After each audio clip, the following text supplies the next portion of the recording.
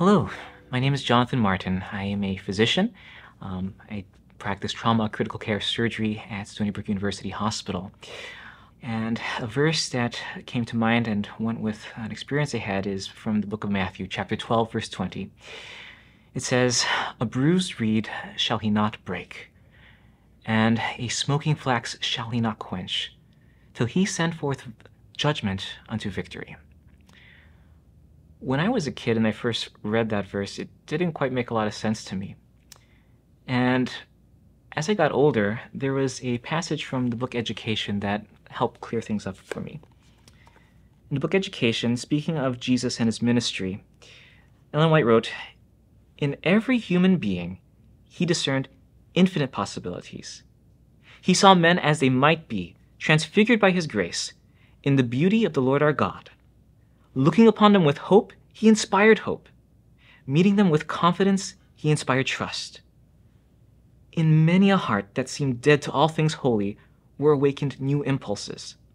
To many a despairing one, there opened the possibility of a new life."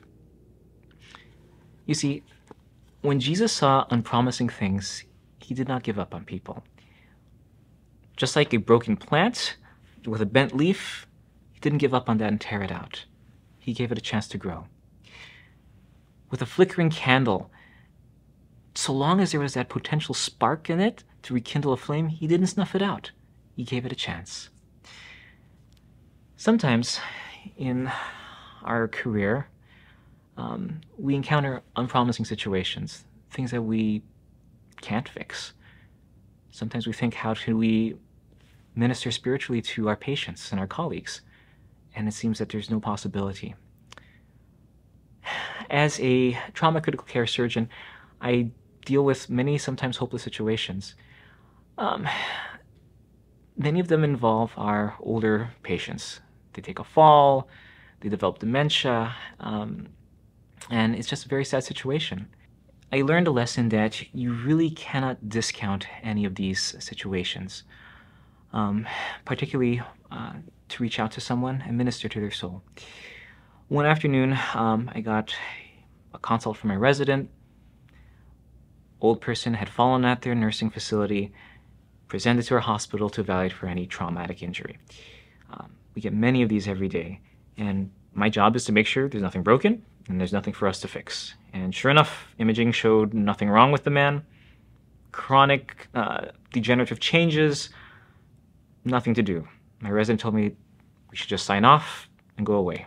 I said, probably true, but I need to still go down and see the patient. So I went down, met the gentleman, examined him, and confirmed my resident's findings that yes, there is nothing acutely injured. He took a fall.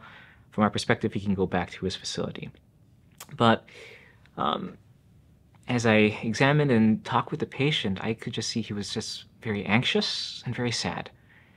And they told me that this man has dementia, doesn't really know what's going on. I said, the least I can do is at least try to brighten his day and point out positive things. So I told him, "Sir, the good news is you don't have anything broken. You can go back to your facility."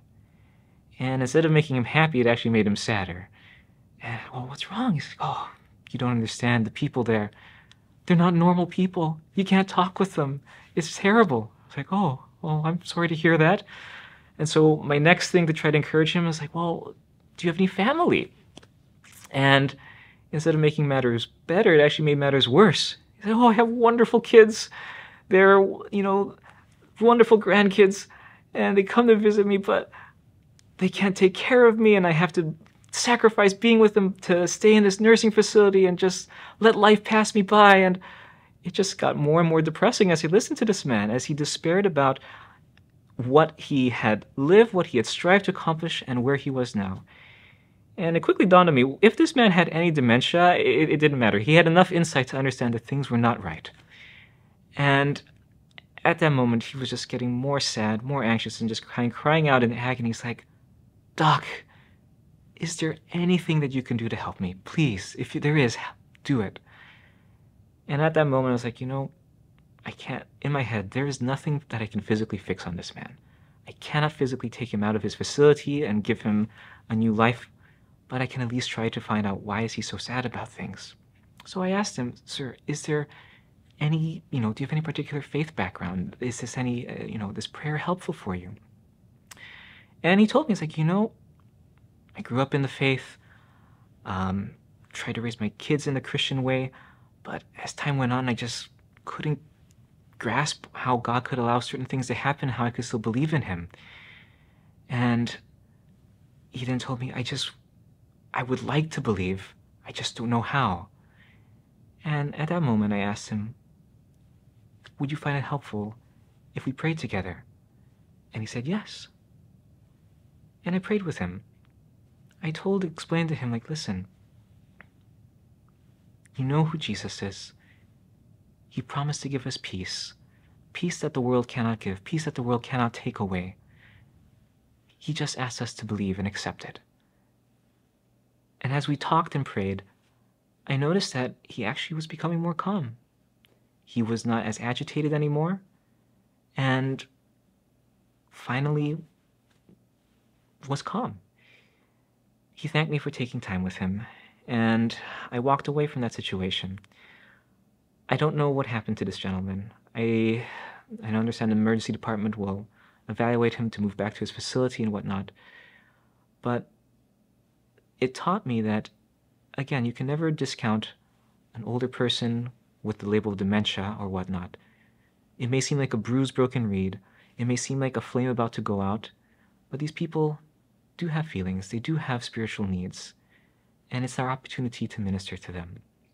My challenge to you, and a challenge to myself, is to continue to look at our patients, at our colleagues, at our friends with God's eyes, to not view them as broken plants that just need to be torn up or candles that are ready to be snuffed out. Let's pray together and ask God for help. Loving Father in heaven, we thank you so much for giving us your example, how you value the least of these, and how if there's any hope of anyone's salvation, you still bear along with us and with them.